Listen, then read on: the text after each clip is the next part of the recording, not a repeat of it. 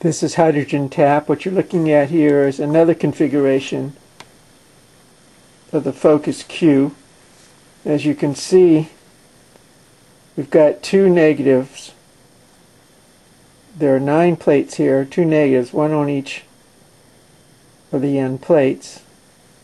I have one positive with 3 neutrals on this side and 2 neutrals on the other side. We're going to see what that does. Still running on 12 volts. Okay, I'm going to put the power to it now. We'll see what the amperage reads. That was interesting.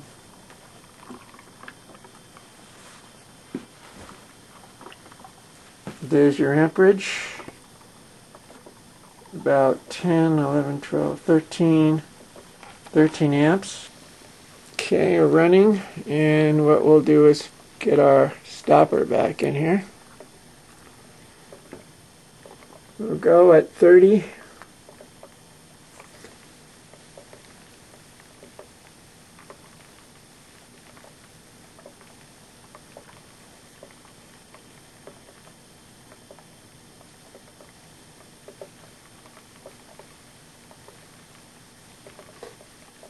Remember, we're at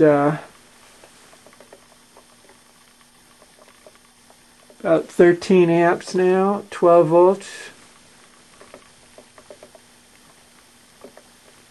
And we're there now. So we're at 0.7.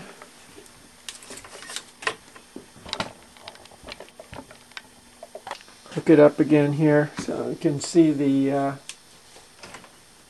hydrogen coming out.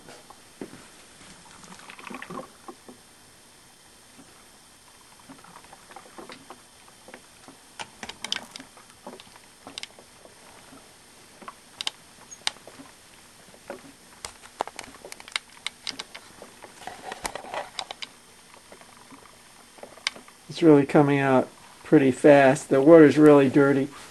I'm changing plates now, and the new plates that I'll be using are the new plates that I'll be shipping.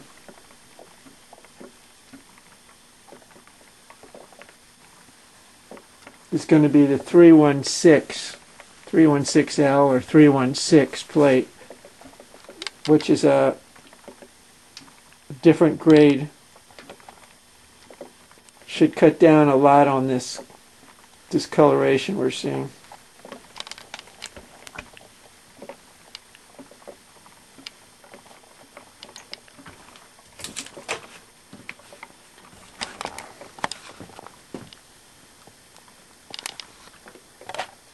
Okay, so that was the configuration we had then. Now we're going to change the configuration again. Let's see. This new configuration's got your negative, and here's your positive, and we've got 1, 2, 3, 4 neutral plates in between it. There's your new voltage. Our new amperage is 1, 2, 3 amps. Okay, we're at 3 amps, and we start it off now. 59.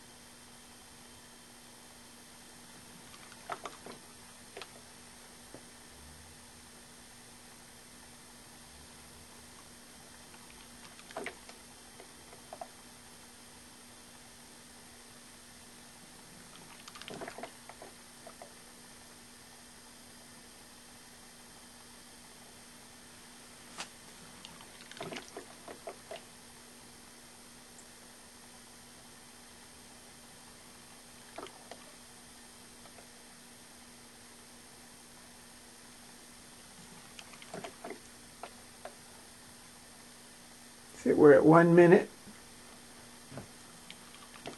Remember, we're running at 3 amps. If you want to go to the website hydrogentap.com, you can see some close-ups of the FOCS-Q.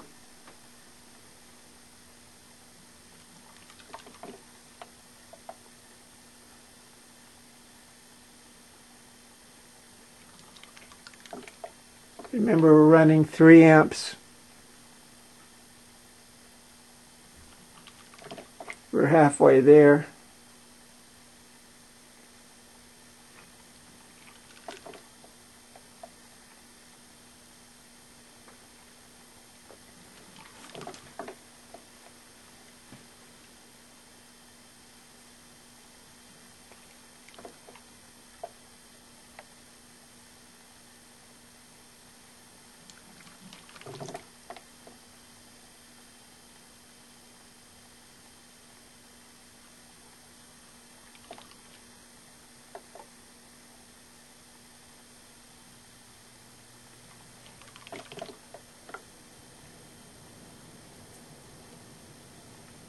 Also remember, we're only using one of the twin cells for this test.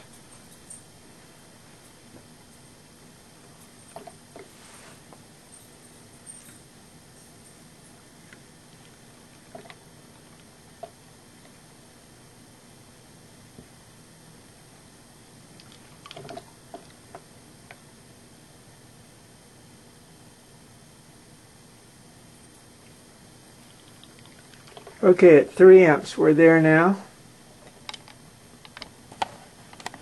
That was the configuration at 3 amps.